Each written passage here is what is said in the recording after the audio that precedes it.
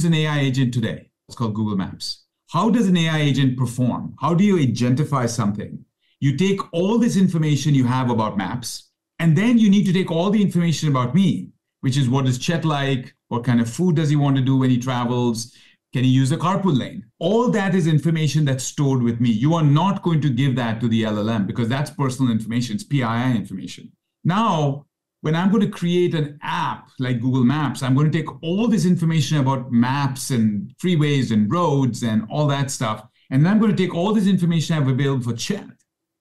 And I need to combine these two to make it relevant so I can serve a relevant experience to Chet.